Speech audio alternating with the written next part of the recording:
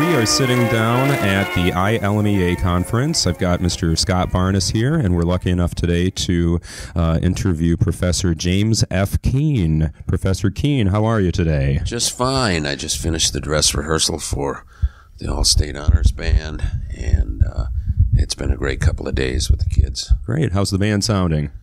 Well, you'll have to decide that when you hear them this afternoon. I'm very proud of them. I think they sound really good. There's some wonderful players in there, and some even better people. Well, let's kind of go right into that. So we have heard from many people that regard you as a fantastic rehearsal technician. When you stand in front of a band, let's say you stand in front of the All-State Honors Band, what is something that you are immediately looking for? Well, immediately I want a cohesive sound. I spend perhaps a little more time with that initial warm-up process and trying to get a concept of sound with the groups and understanding that sound is first, and that's what it's all about.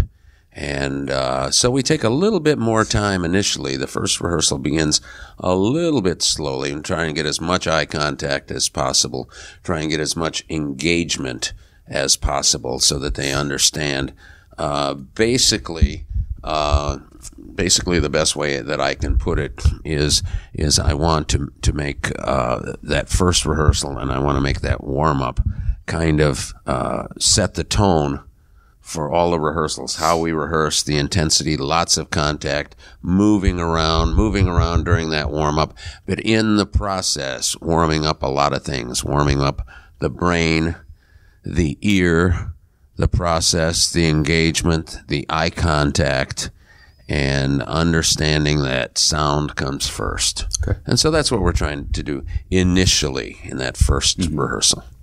So when it comes to the programming for it, because we also have talked to a couple of your colleagues who have said that your programming is just top notch, and we've also heard you've been a great supporter of a lot of your alums, and you will help them out with programming. What is your approach to programming for an honor band today? And then maybe if we could ask what your approach would be when you were programming for University of Illinois ensembles. Well, the approach for an honor band. One of the things I want to know is obviously I want to know how big the band's going to be, because that obviously I need a maturity level. You want to challenge the students, and especially a band like this, which is a sight reading band. You want to challenge them, but you want to set them up. You want to set them up for success, and you want to present them with music that's of quality.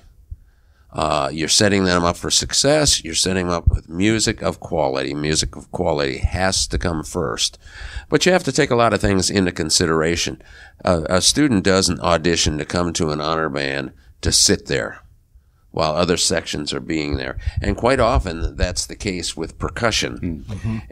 And many of the great pieces and many of the wonderful band standards have minimal percussion. So you need to I try and find a couple of pieces that will feature the percussion, or at least that will keep the percussionists busy.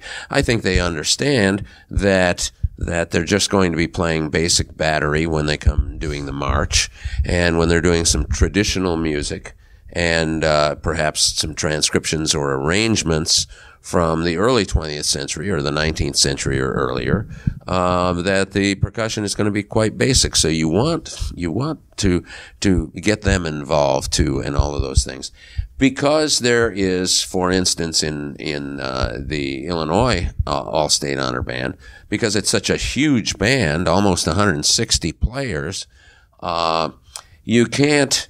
You understandably, you're going to have some spots that require transparency, and that's going to be very, very difficult. Mm-hmm. But you do the best you can with that. But you try and do things that keep all of the that challenge all of the sections, that feature all of the sections, that allow all of the sections while being challenged to experience success.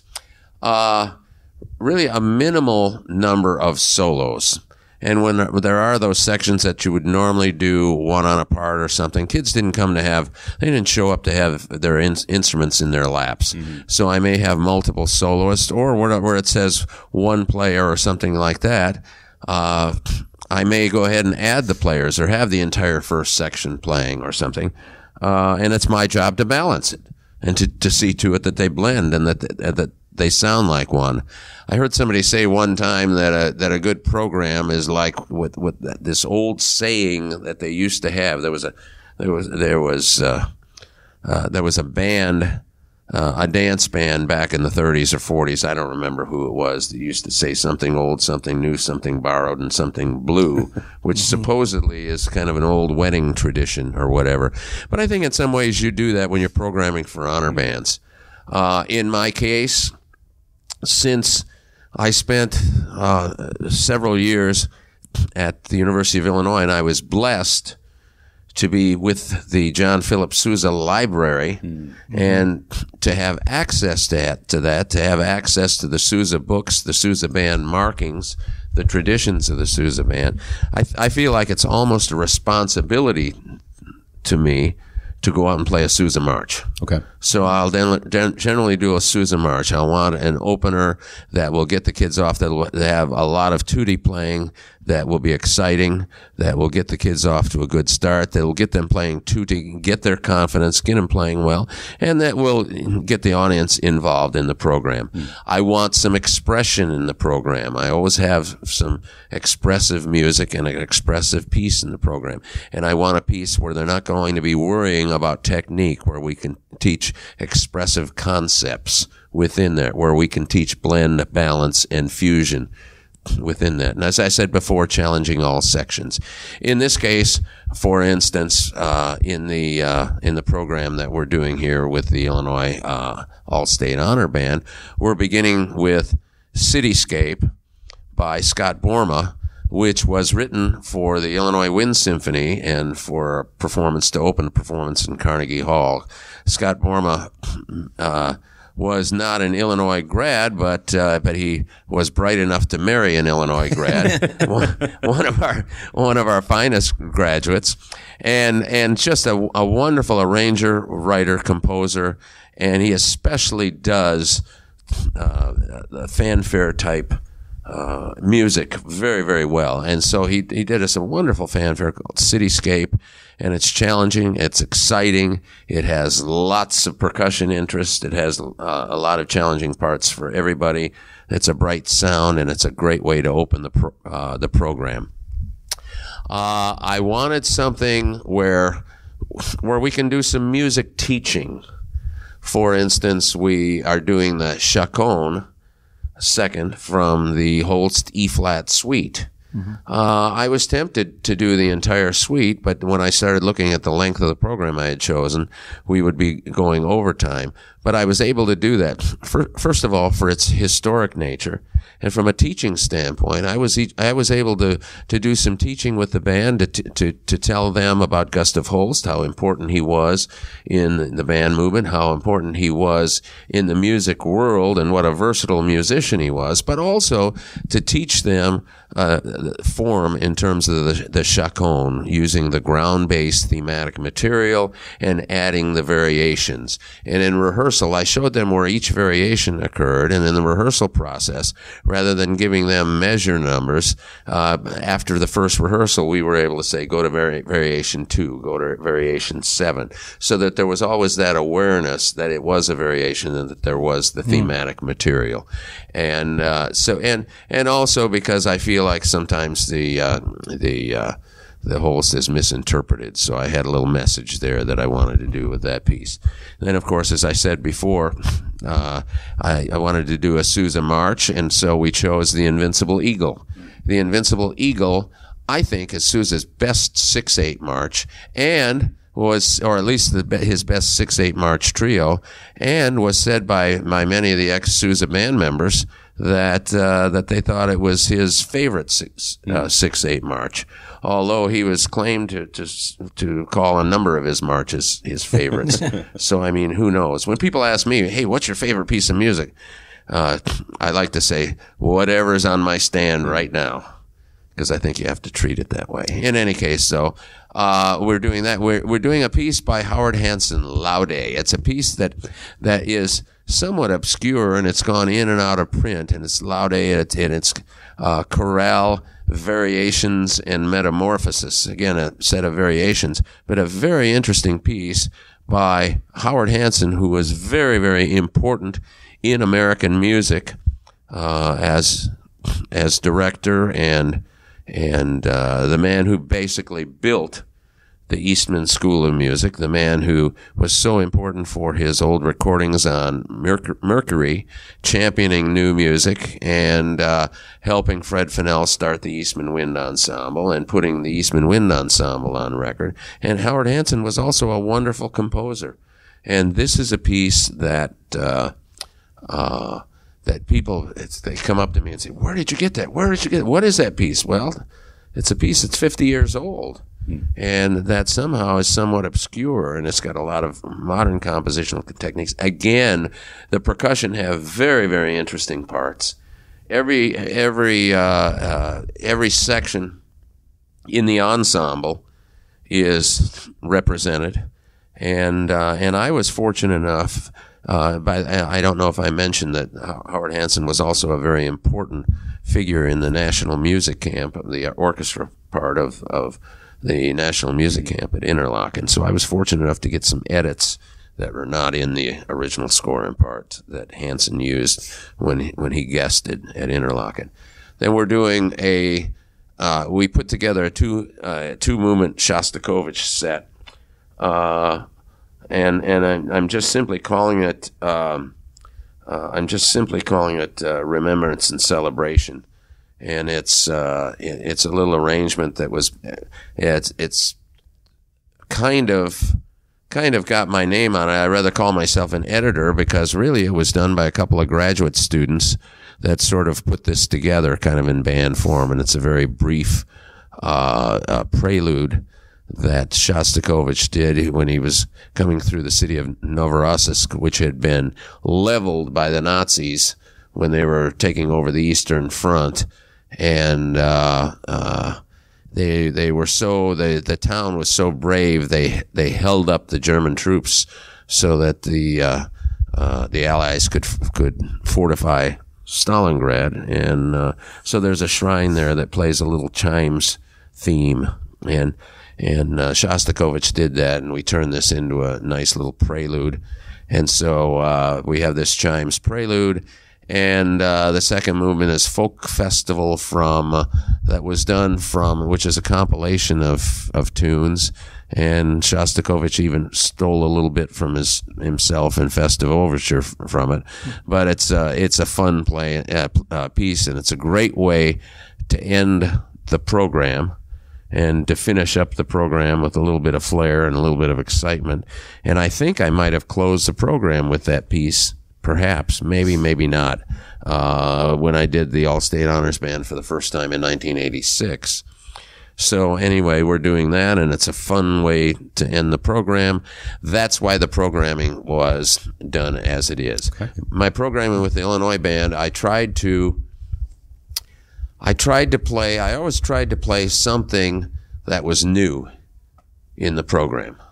I wanted a couple of things with regard to the program itself. I wanted a piece that was a quality, relatively new composition that we would introduce to that audience. And so we tried to do that. We did the same kind of principles in terms of balancing a program. We would do something traditional. I had what I called my core repertoire. And that is, it would be pieces like, for instance, the Hindemith Symphony, the whole suites, the Persichetti Symphony, Music for Prague 1968, Lincolnshire Posy, pieces that a student is at Illinois for 4 years, they should experience this music, because it would be tragic if they didn't. And so that would be included in the repertoire. So personal question then for me, my ensemble at Joliet, my top ensemble is about 75 players, and we have lots of reasons for that with the school. Some of it's a little traditional. Some of it's just our student attendance during the day, things like that. So the hardest job I keep having is selecting appropriate music for that ensemble. And I was told by a few people that to never play wind ensemble literature with that 75-person group because it wouldn't translate well. And then I've also had some instances where we've, been encouraged to adapt some music to fit that ensemble. So what is your opinion on that? Should we continue looking for the perfect piece for our ensemble if it exists, or is it okay to do a little adaptation of a piece? Maybe you don't have a specific instrument in that ensemble, or that student moves away all of a sudden. Are we okay revoicing parts? I'm taking that especially from my high school band director. Like, I'll look at scores with notes in them that would say, we don't have an English horn, we're rewriting this for a soprano sax at this point. And I've always just wondered, and I love him, but I'm like, do we ever get to a point where we're negating the composer's intentions doing that? Well, first of all, when you say you have a kid moving out, I find it an interesting anomaly that good kids never move in. They always just move out. I don't understand how that can happen. In any case, though, I think it's a shame to deprive students of a wonderful musical experience because maybe you're missing that one instrument or other. If you're doing it where you're completely changing the composer's intent, completely changing the music, and basically watering down the piece, then I think it's really too bad to do that. I think as long as you do something where you maintain the composer's intent, that's just fine. Now, if you've got a choice between two pieces and one fits the ensemble and one doesn't, I don't quite understand why somebody just says, well, I like this piece, so I want to do it. There was a situation I remember one time where I went into the rehearsal and I did a clinic with a former student, and he was new in the position, and they were playing a piece of music that they had no business playing. And, it was just ridiculous. And he was a new teacher. So, he had a cornucopia of potential repertoire. And I said, why are you doing this piece? It's really, really hard. It's got such a tremendously important bassoon part. The horns are tremendously important. You only have 2 French horns, and why are you doing this? And the answer was, I just had to do it. It's a piece I've always wanted to conduct. I've wanted to conduct it since I was a freshman in college. Well, that's fine, but there is no I in band. There is no I in ensemble. There is no I in orchestra. So it's a matter of common sense on what works and what doesn't. But certainly in terms of many cases, you can adapt and you can edit, and I do it all the time. Particularly, however, with transcriptions. Okay. Because what is a transcription? I remember we were doing the School of Music had somebody that was hired at that time to do program notes for something that we did. Normally, I made sure after that we did all of our own program notes, and it was somebody that was new, and who I think they hired. They got some money to do it. I don't know how it was, but it was somebody who was a really, really good writer. And so we sent in the program and we said TRANS period, transcribed by Mark Hinesley. And when the programs came, I guess this was a person that didn't like abbreviations. So the program notes said, translated by Mark Hinesley. This is a person who had done a lot of theater, and where you're doing librettos in different languages.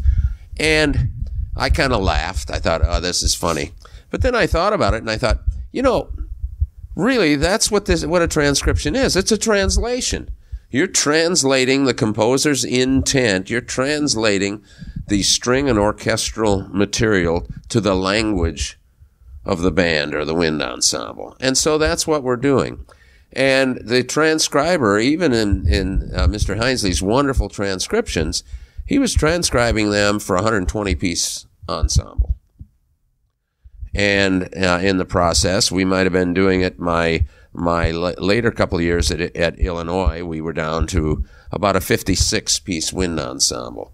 So really, that if I did a transcription, and I did that, I would try and do a little bit of editing, some thinning out some changes, so that it would be greater.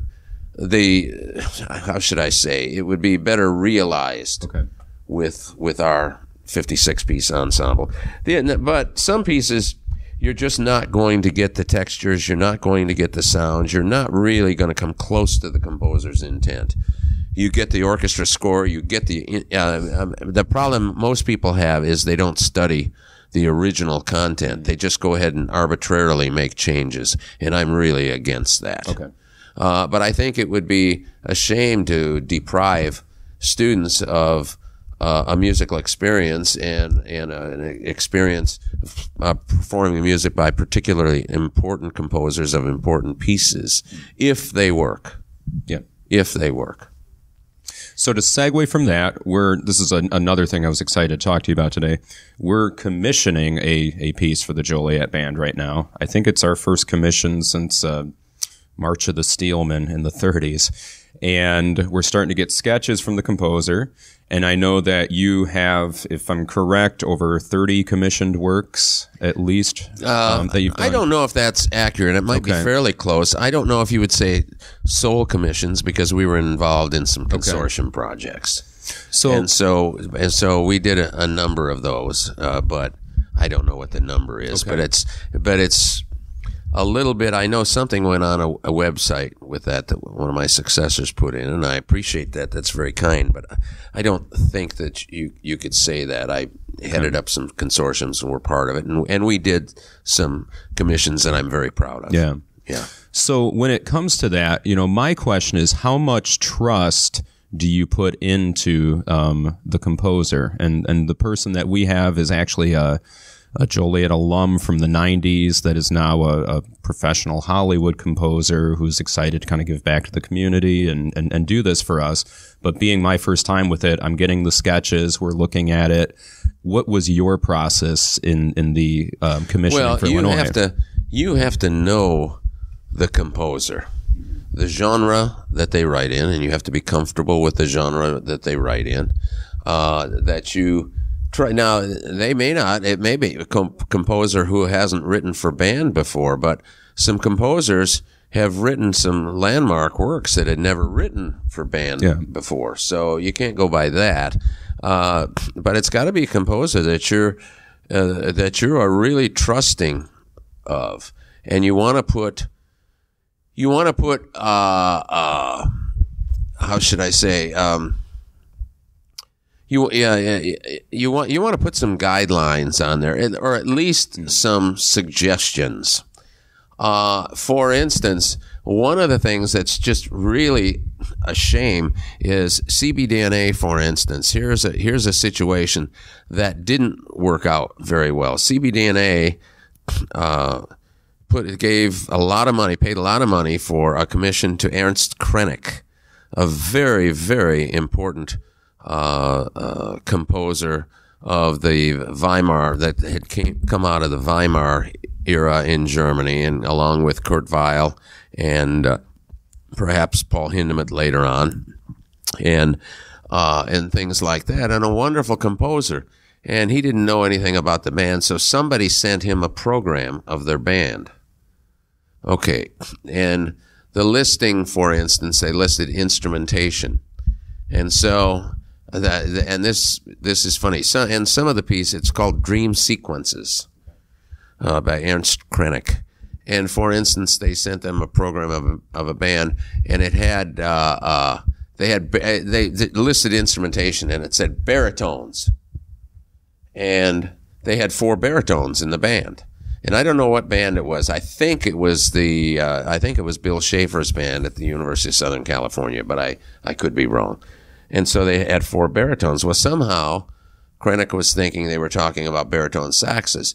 So not only was it a section of 4 baritones, which usually doesn't play in any more than 2 parts and most often is 1, but he wrote 4 baritone saxophone parts. Wow. And that's just an example. And so you have to make that work. So, I mean, that happened quite often. I mean, that's just an example of one that didn't work, yet it was a very important composer. And there's some others composers I can name that have written some band works that were just bombs. Some wrote band works that weren't accepted right away because it wasn't what people expected. And so, I mean, you've got like Aaron Copland's Emblems, which I believe was written in 1984. And they got Copland to agree to a commission. And the commission that they really wanted was something that was like Appalachian Spring. And what they got was a piece called Emblems, which has turned out to be accepted over a period of time. For lack of a better term, I'll call it an acquired taste, but that's really insulting a piece that's truly a masterwork. But because the piece as it wasn't what was expected, people didn't really like it at first. And now, as it turns out, it's a very difficult work. It's a very important piece. And Copland was trying to reach out in terms of his own technique and in his own harmonic language. And we are very, very fortunate to have that in the repertoire. But I don't think it was as accepted as it was then. And I mean, I'm going on, and I don't mean to, but basically, someone said one time, when you're doing a commission, when you're commissioning a piece, you pays your money and you takes your chances. But try and keep in touch with that composer. And what I like to say is, write the piece that you've always wanted to write.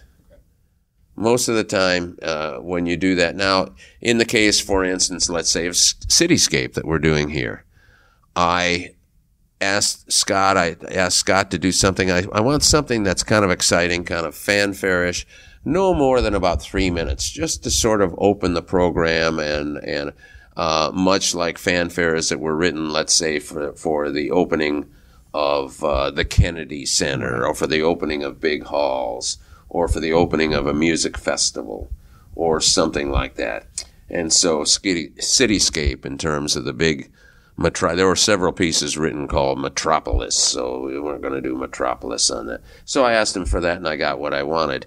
I had a piece that was commissioned by a Joliet graduate, Ron Nelson, yeah, and Ron did a piece for us, and he had originally done the work for the orchestra for the Champaign-Urbana Symphony and Epiphanies. And he told me he was visiting campus, and so I said, extend a few days, we'll do some of your music. And he loved the ensemble. In fact, we did a CD, I think an entire CD of Ron Nelson's music. And he had loved the ensemble and stuff. And at the time, he was coming in with Epiphanies to do a rehearsal. And he said, man, he says, this would work really well for band. This would be. So he basically he did an adaptation, and he said, I'd like to adapt that for band. Would you be comfortable for that with that? And he charges a very reasonable fee because he was excited about doing it, and he felt like it actually worked better for that. So, boy, we got a great piece and we got a great deal. And in other cases, for instance, we had a piece by Michael Colgrass called Arctic Dreams, and it was the second piece that he did for band or wind ensemble. And his first piece was The Winds of Nagual, and he was very excited about it because Jack McKenzie was preparing to retire, was just about to retire. And back in the 50s, Jack and Michael, both percussionists, were actually roommates. So Michael had just returned from some time on a grant from the Canadian government to go up into the Arctic with the Inuits, and he was very excited about it. So we were very fortunate to get it. In a few cases, we got some pieces that were somewhat unfortunate, but I can't say that we ever got a really terrible piece out of a composer. Some things that we were a little bit disappointed with, but you just have to take your chances. And the other thing is, if you're doing this, I hope you have a deadline, and I hope your deadline is long before you really need it. Yeah. Because very few composers meet their deadline. I mean, it just doesn't happen. And if it's in the case of a really fine composer and a really creative composer, it's oftentimes because they've come up with new ideas and they're going to change something and they like something else better, and then they want to expand it, and then they want to go from there, and you don't want to deny them a good piece. So make sure that you don't need that piece right away. Okay. And, and accept it. And don't be afraid, and I was afraid to do this, don't be afraid to ask a composer for a few changes, if that's to say, that's not quite the ending we were looking for this occasion and the type of occasion on this. And in some cases, there may be a few sections and a few things that you want to feature. Well, thank you. That helps. Yeah. Scott, I don't want to take up your time here with your teacher. I appreciate that. No, related question, actually. You spending time in your ensembles and your classes, it comes very clear your insistence on quality literature. What, in a general sense, what are we looking for in terms of quality literature for band? What constitutes that to you? Well, the old thing that you learn in music lit class, obviously, themes of dominance, or in the case perhaps of some form, motives of dominance, organization, originality on a form, or if it's not a traditional form, at least a form that makes sense and has commitment from the composer, a sense of, as I say, of originality, proportion and putting it together, balance, not from an instrumental thing, but proportion. Sensible orchestration. One of the things that bothers me a lot is some pieces these days, it seems like a lot of composers have not spent a lot of time with orchestration, for instance, and pieces where you cannot achieve the composer's harmonic intent because of the orchestration. There's no way that you can balance it. There's no way you can balance the harmonic structure from that standpoint. Something that has color, instrumental color, and a variety of colors. I'm looking for that. And mainly form. And something that's not trite and formulaic.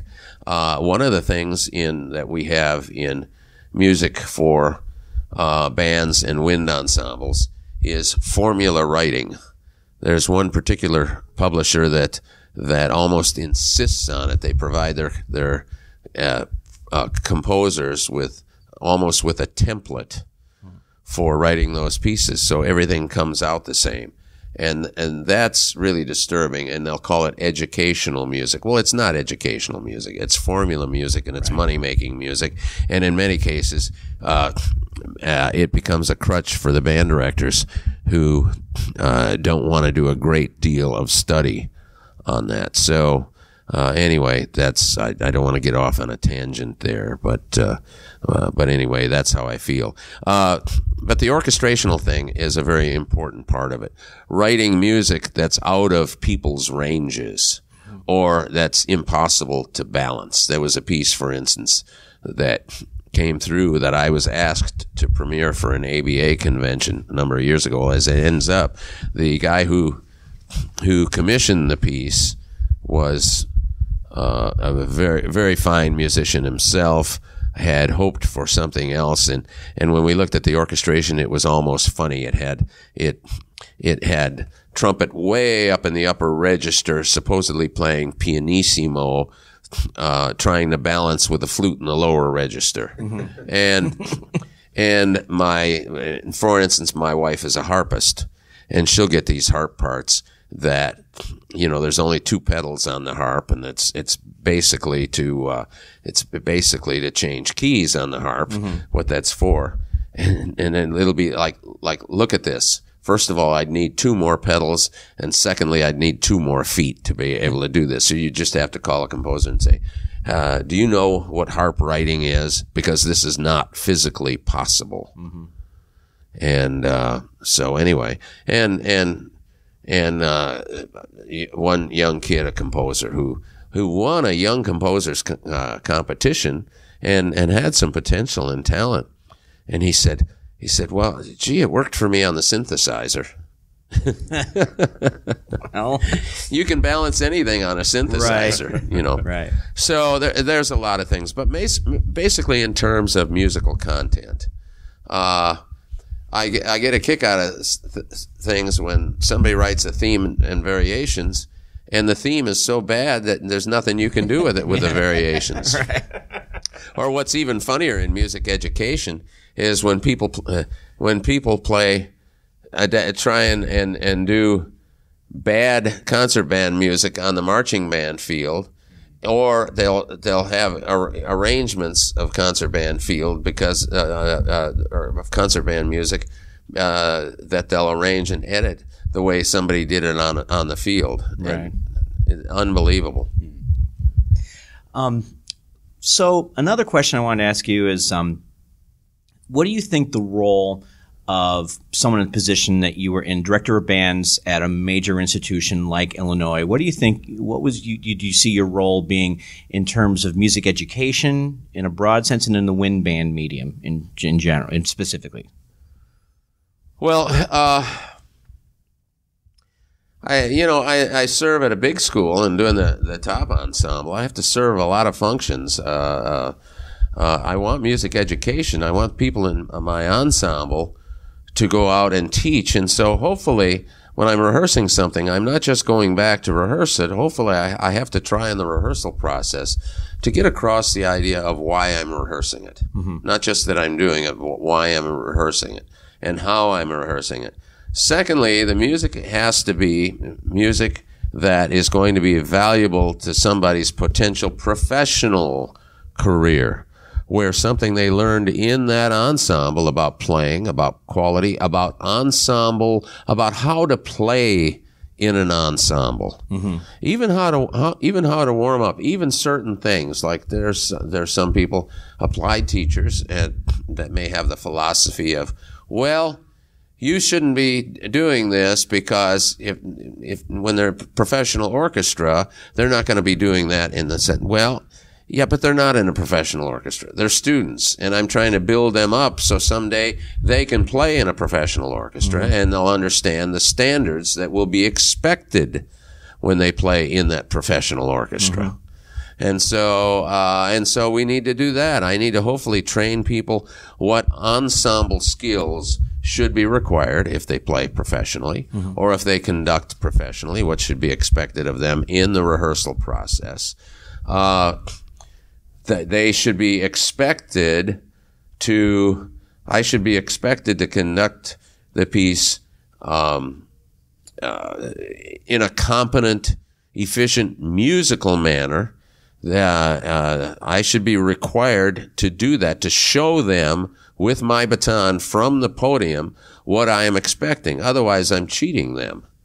Because, the conducting process itself is nonverbal communication. The rehearsal process is about making that better and building that. And sometimes you have to teach them what the gestures are all about. Right. Although in some cases that I've observed, the gestures are all about personal choreography and have nothing to do with the music or the people they're conducting. And you can't do anything about that. I see. I know you've done a lot of international outreach, especially when you were at Illinois. What were some of the benefits for your students and maybe just some significant memories you have about those? Well, in tours? some cases, it was contact. Actually, some of that occurred through purely coincidence and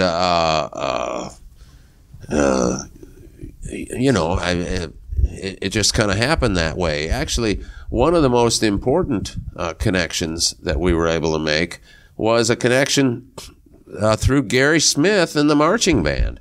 In that Gary had such a reputation that they needed somebody to do this big pageant in Singapore, for instance, and they wanted to do something like they were hosting some sort of Pan-Pacific Games, and they wanted something like is done for the opening of the Olympics.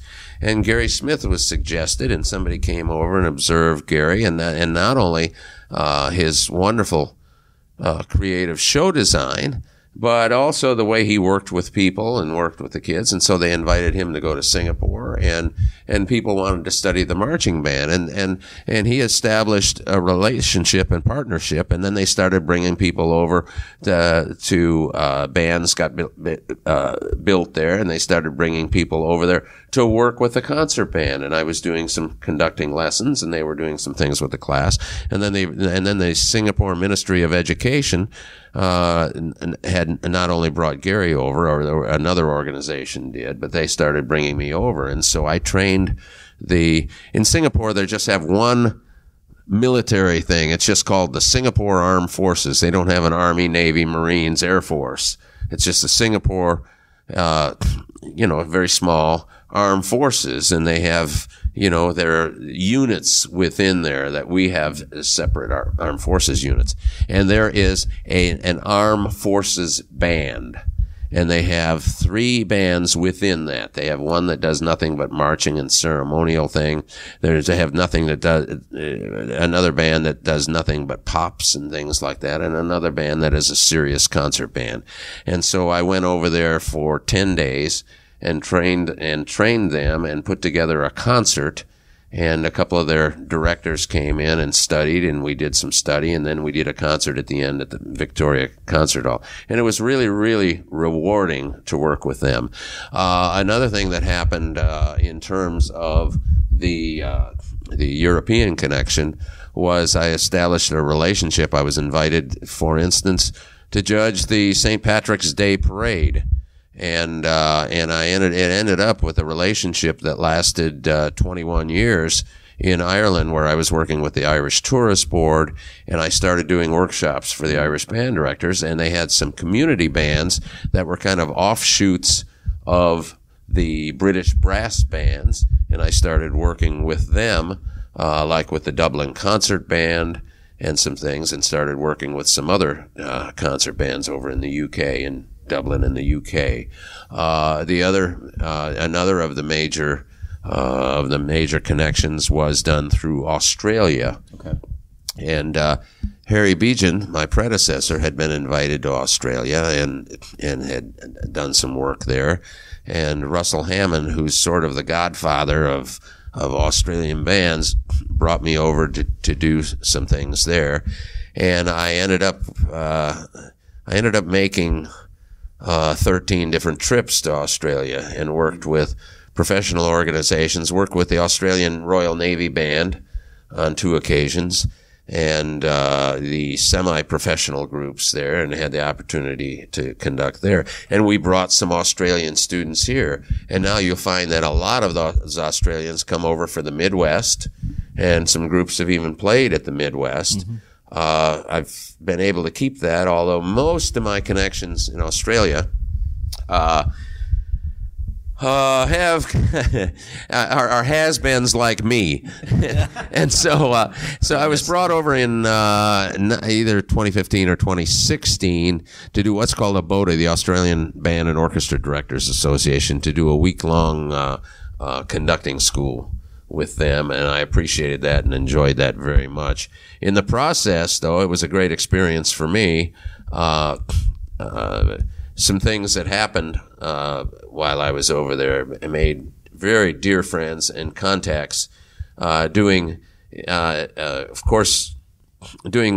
called the Melbourne Summer Camp. and summer school, which is through Melbourne Youth Music, and very much like the music camp at Illinois, ISYM, and or Interlochen or whatever, except that it was a day camp. The kids would come in, they would bus in, and we'd rehearse all day, and they would have private lessons, they would have sectional, they might have an elective class like a theory, but it was an all-day thing, and I got to do that for 6 years. The only problem was their summer is our winter. Their summer was January.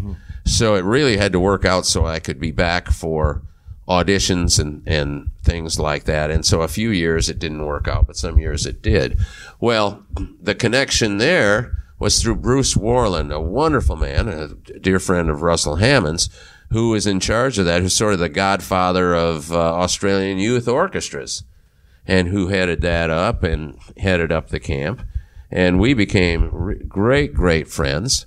I would do a conducting thing with a elderly gentleman. At the time, I wasn't an elderly gentleman, but he was, by the name of John Hopkins, which if somebody Googled that, you'd find out that he recorded with the Melbourne Symphony Orchestra when he was conductor, all of the orchestral works of Percy Grainger.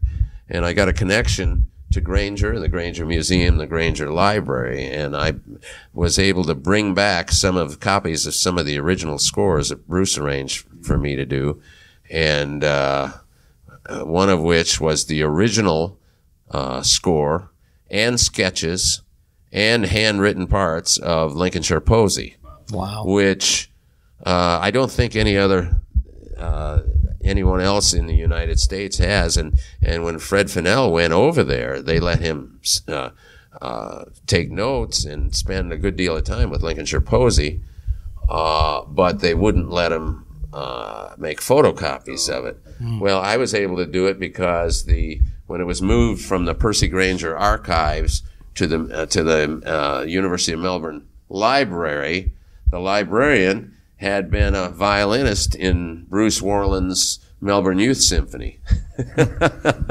So we were able to cheat a little bit.